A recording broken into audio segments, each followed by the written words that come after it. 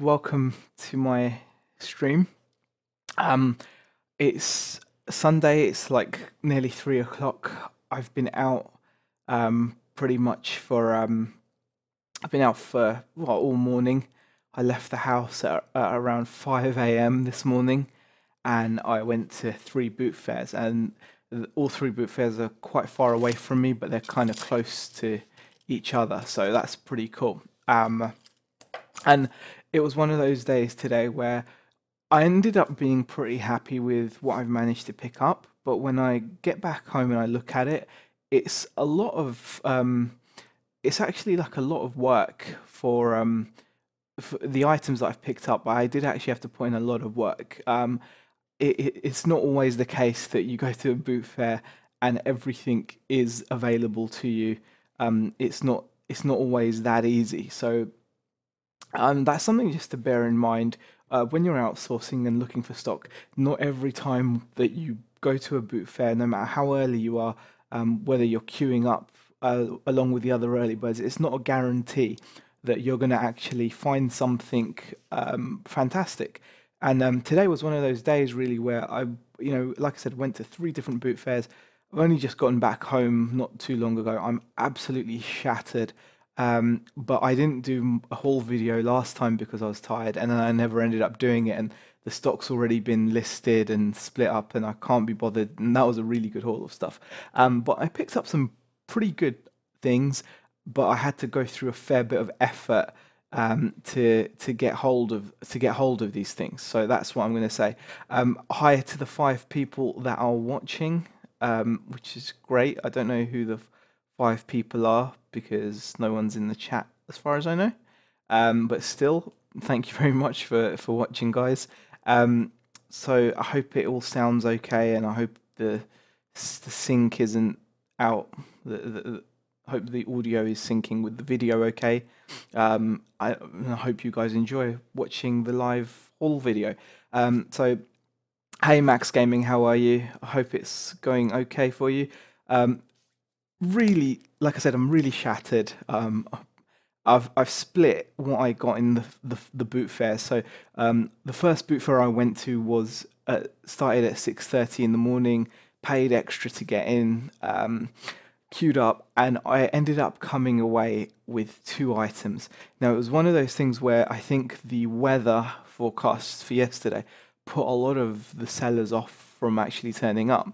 So buyers turned up as usual. Buyers always turn up. You know we guys are junkies for boot sales. So buyers were there en masse as usual. But in terms of sellers, there were barely any compared to what you'd expect on a beautiful day like today turned out to be. There were When I first went in at like 6:30, there was only one row basically of people selling stuff. So you're going in there with all the other guys, and you've just got one aisle to walk up and down whilst other cars are arriving. Now the problem is because there were so many buyers, when the sellers were turning up, they were getting swamped, and unless you were able to get in first, get into the boots, or however you do it, you weren't going to be walking away with anything. And I did actually see some pretty amazing things get that I got beaten to the punch by other guys. Hi Elion, how are you? Nice to see you in the chat. There's 8 of you watching this, which I'm really happy about. I'm pretty impressed. This is quite an impromptu stream, so thank you for popping in. And like I said, there was unless you were one of those people that gets in at the boot and is sharp elbowed, it was going to be difficult for you to get hold of stuff. And I struggled at this boot fair, and I saw some really awesome stuff. I did see a guy picking up an awesome few boxes of vintage Lego, like he had like Indiana Jones and things. I mean, I knew that other people were gutted. I personally wasn't, because the thought of going through that Lego literally makes me cringe. So I was okay with that. However, I did lose out to a lady who had just gotten there maybe a few seconds before me, And as the seller was bringing the games out from the boot, they went straight to her hand, and there was a stack of GameCube games, Luigi's Mansion, Mario Kart. I'm not sure what else there was. And I think they went for like 50p or a pound each. So that lady got some really good stuff. And so I saw that happening. And something quite peculiar happened as well. There was a guy who had a couple of PlayStations, and he was selling Crash Bandicoot, the big box edition, like the chunky case, and he wanted £8 because he was well aware of what it was worth. And I don't know what it was, but I just couldn't pay him £8, even though I looked, and it's quite profitable. You can sell it for maybe 20 to £30. But the thought of paying someone £8 for a game at Car Boot, it didn't sit well with me, because £8 at a Car Boot is still a lot of money. You could potentially get 8 really good items rather than buying one item for £8. And unless you're going there with, like £1,000 or something, which I'm not, I'm going with like, a lot less than that. And I didn't particularly like the idea, and plus it just didn't sit right with me to pay £8 for a Crash Bandicoot game.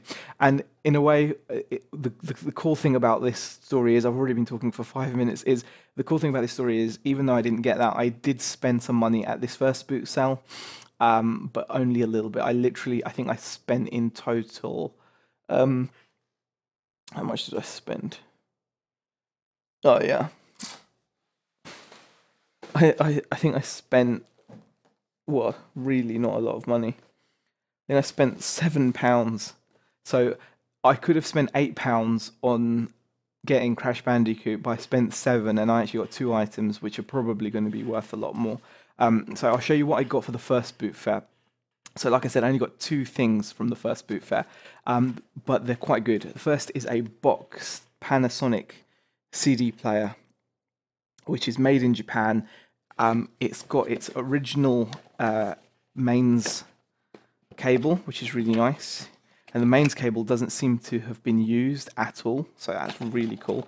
And the player itself is in good condition. I mean, it's not in perfect condition, it probably needs a clean up, but this is a made in Japan Panasonic MP3 CD player, and with the box and everything, I think I'll do okay with it. I mean, it's got all the instructions, it's got the packaging is all there. So that was the first thing I picked up, and I only paid £2 for that, which I was really pleased with, because especially after not getting the Crash Bandicoot game for £8, which someone else did buy eventually, so they're going to make some money out of it, even at £8. But I got that for 2, and I was much happy with that. I should be able to get around the £30 mark for that, so I'd be pretty happy with that. And plus, obviously, I'll charge shipping. I might even be able to get more. Now, this is the second item that I picked up. This is from the same person, so literally I got 2 things at this boot fair, and then I decided to leave because I could see the way it was progressing. It wasn't as big as it normally was, and everyone that was turning up was getting mobbed, literally mobbed, and I don't like to do that personally. But anyway, this is the second thing I picked up, which is really cool. It's still got its original packaging. It's not new, but it's a mini disc deck, MDS SP55. Now, it's not as great as I thought it would be. It does come with all its manuals, and it is in mint condition. It's a really nice mini disc deck. I will show it to you. It's not as good as I thought, because this requires like a proprietary cable to hook up. Let me just show you guys. Okay, it's in really good condition. You can see a beautiful little mini disc deck there. But like I said, there's a bit of an issue because it normally requires, I'm not sure if it works without it, a system control cable, because you can see there's no power. So yeah, it does need a system control cable to connect it to the matching hi-fi. So it's going to be quite a long tail item, but I paid £5 for that. Complete with the ribbon. I've seen this sell for 35 plus shipping. Obviously, I haven't got the ribbon, but then again, these things don't come up very often, and they're probably not in demand that often, but I'm sure someone will need it. So I'll move that out of the way. And so that's literally all I got for the first boot fair. So not feeling amazing at this point.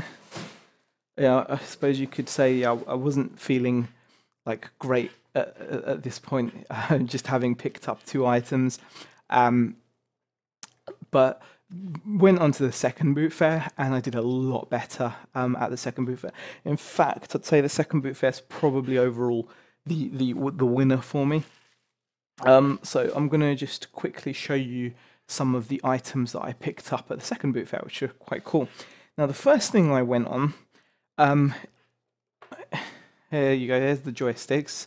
If you can't tell already, I got the Atari Video Computer System, Atari VCS, and it's the woody version because obviously it's got like the wood finish there. And it's got these old school flip switches.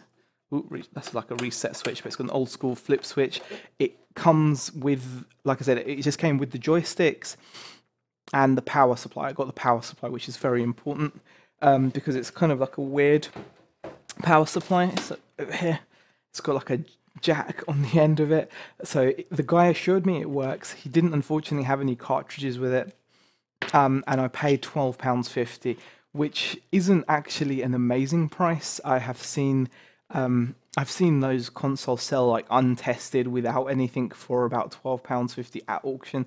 So it's not good. However, they do go for a lot more, like around the £50-60 mark when they're sold like with games and like things like that, or if you can at least prove that it's working. I'm sure I can get more than £12.50 for it though. I mean, it's a real vintage console. So that was the first thing I picked up, so I was pretty happy with that. Moving on, not a GameCube, but a GameCube power supply. I paid up on this. I paid £2 for this. The guy originally wanted £4. But I wasn't, like I said, it wasn't amazing pickings. So it was a GameCube item. I thought, what the hell? These normally go for about 15, so really not anything spectacular profit-wise there. What else did I get? I picked up these two cases. A Nintendo case and a Game Boy Advance case. I had to pay £3 for these. So again, not the cheapest. Normally you can get them for 50p to £1 each, but I paid £3 or £1.50 a pop. But these should get me decent return. So you're probably getting around £10 to £12 for that case.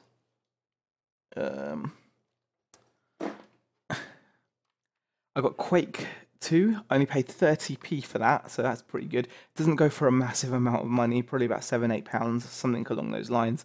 And the case is cracked, but it does have its manual, which is cool. Discs all fine as well. It's just a shame that it's got a damaged case. But for 30p, that's a pretty good find. Can't complain with that. Now, this is a nice little find as well. I've got a bundle of sealed DVDs, like little micro DVDs. So I've got all different flavors. I've got plus RW, minus R. Unfortunately, I mean, this is brand new sealed, but it's got this really stubborn sticker on the top there, which won't come off very easily. So I'm going to have to get something strong to remove that sticker, because it looks pretty horrible, and you can't really scratch that off. But yeah, that's really cool. I got all of these for £2, which is really good. I've had a quick look, and you can sell sets of 4 of them for about the £10 mark. So I'm pretty pleased with that. So for £2, pretty happy.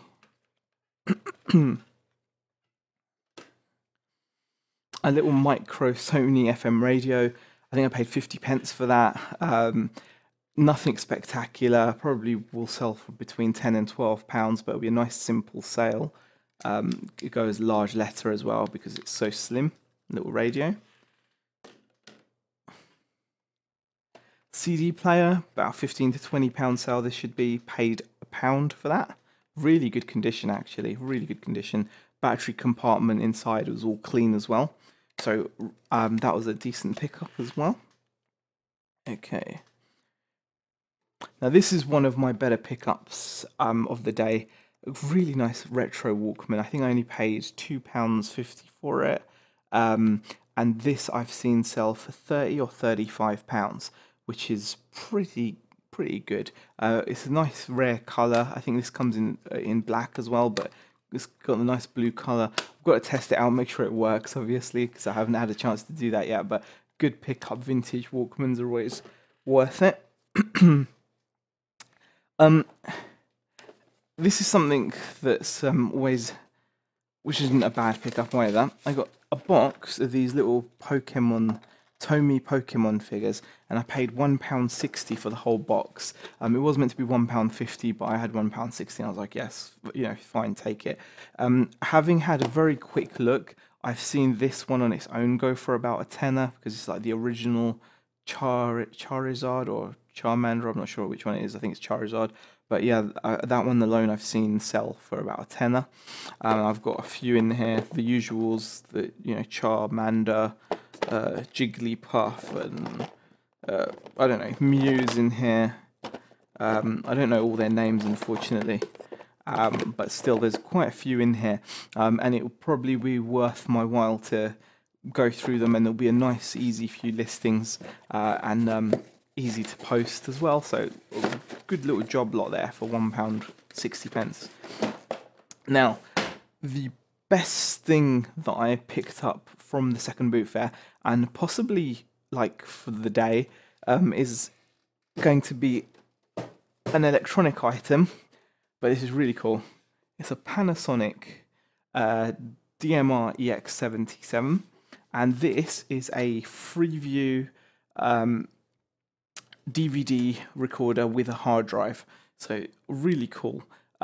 These sell for about 80, I think, and I paid £8 for that, and it comes complete with the instruction booklet and remote control there, instruction booklet there, everything there, and that goes for about £80, which is really cool.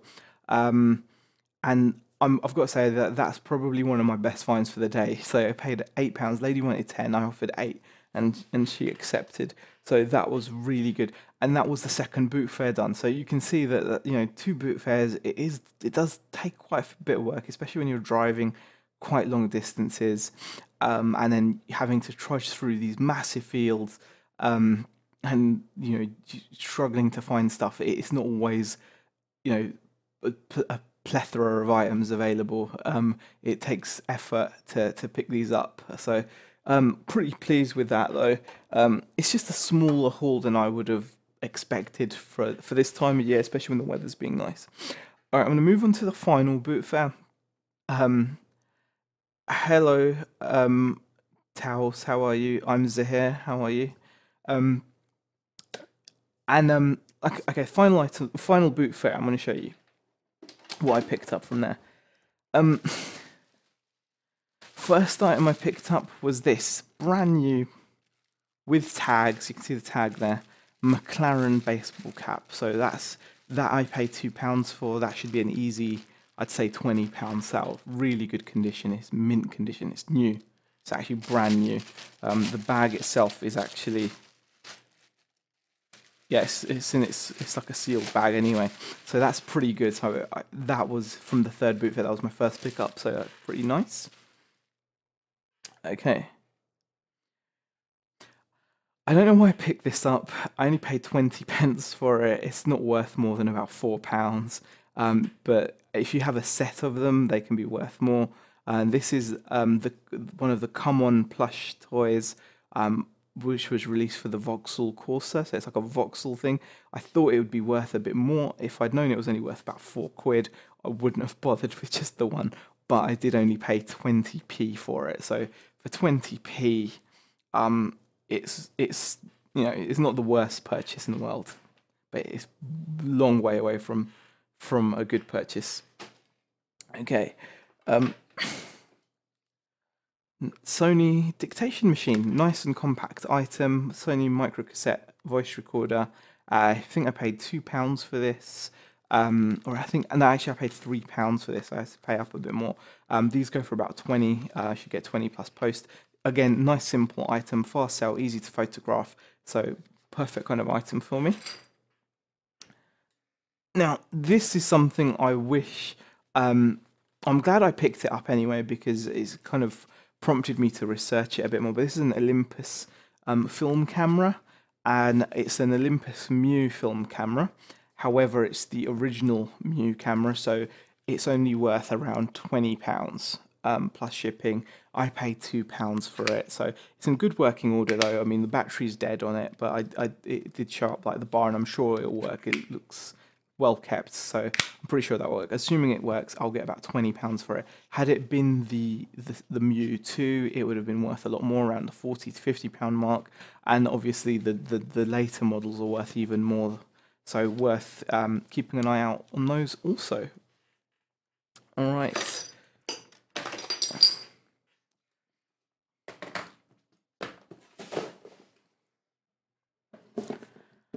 Boxed, but no inserts. PS2 Slim. I paid £10 for that. The controller is in mint condition.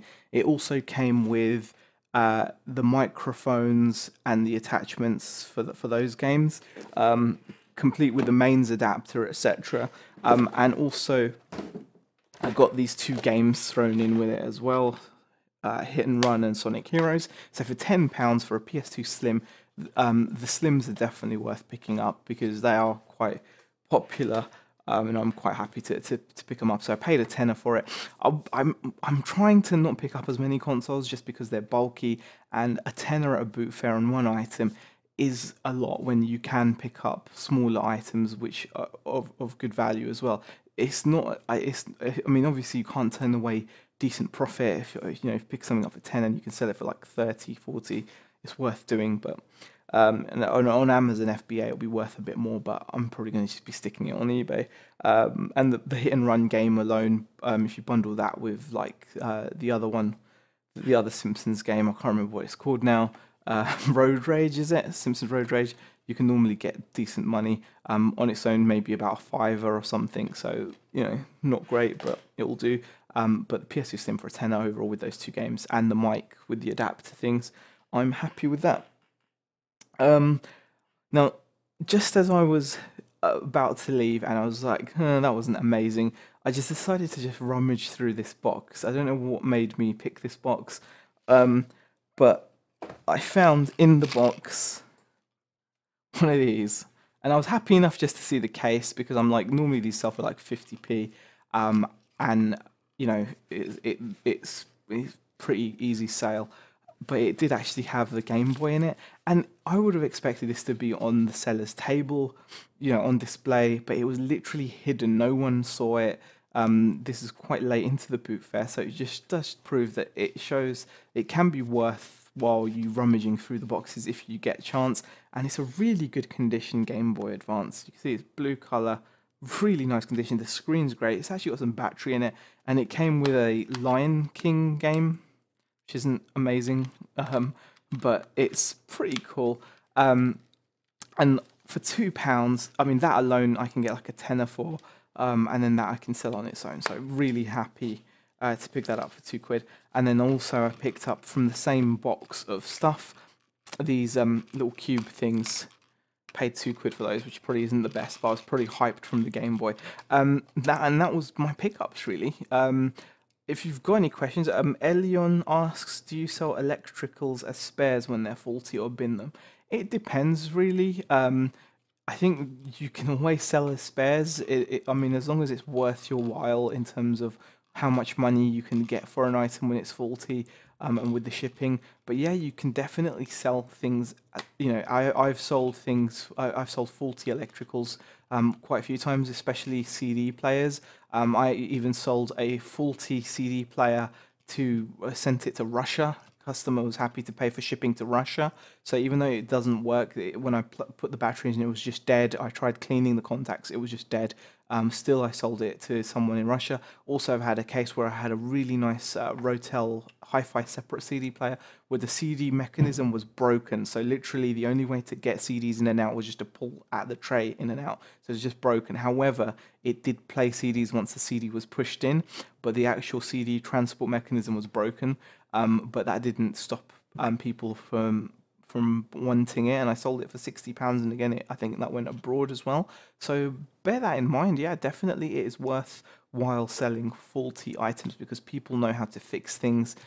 People they might need spares for what they already have. So most definitely, I wouldn't bin it straight away. I'd make sure that, I'd make sure to see whether there's anything worthwhile actually salvaging. If you buy something that doesn't work, it's often the case that even if something doesn't work, you can still make profit on it, considering how much you would have likely paid for it when you source it. So that's that. Um, anyway, guys, like I said, I'm pretty tired. I just wanted to share that haul with you. Nothing spectacular, unfortunately, and that's from 3 boot fairs. Normally, when you do 3 boot fairs, you can really get a lot of items. Didn't get nearly as much as I would have liked, and it doesn't look like a lot. But the good news is a lot of it is pretty profitable, and especially obviously the DVD recorder thing, the PlayStation, Game Boy, the Walkmans. Those things are pretty decent value items, so I should do okay with those. Anyway, thank you for watching. Dan actually goes. Dan's got a question. He says, "Hi Zohair, I know you do well with VHS. Have you had any luck selling the tapes themselves?" You can sell the VHS tapes. I recently sold a Pickwick Videos Peter Pan VHS for about £13, but VHS tapes in general are worthless. If you maybe get like a job lot of Disney ones, you could probably bundle them together, and you still won't get a great amount of money. In the main, they're not worth a lot of money. There are the odd exceptions, such as the VHSs that were released before the current classification system. Certain horror movies and things like that can command a lot of money, but in the main, they're not worth that much money at all. So it's not something I pick up, it might be worth just doing a bit of research, seeing if there's any high value VHSs that sell. But it's not something I normally dabble with, Dan. So I hope that answered that for you. I don't see any other questions, so what I'm going to do is say thanks for watching, guys. Really appreciate the 14, 15 of you that have popped in to say to watch this live stream. I am knackered. I'm going to go for a nap now. I hope you enjoyed the haul video. Like I said, not the biggest haul considering it was so many boot fairs, but anyway, it's the best I managed, and I hope you enjoyed it. I'll see you next time. Thank you for watching.